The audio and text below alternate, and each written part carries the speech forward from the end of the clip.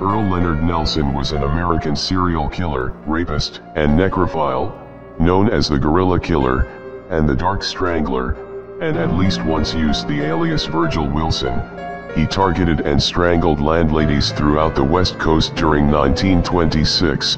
He was known to commit acts of necrophilia, strangle, rape, mutilate, and murder his victims. He was known to kill at both his home and the home of the victim. Nelson often carried a Bible to gain trust with his victims. Nelson's defense at his six-day trial was insanity. Records were presented to show that Nelson had been confined in an insane asylum in Napa, California, during various periods between 1921 and 1925. In 1928, Earle Leonard Nelson was executed by hanging at the Vaughan Street Jail in Winnipeg, Manitoba, Canada.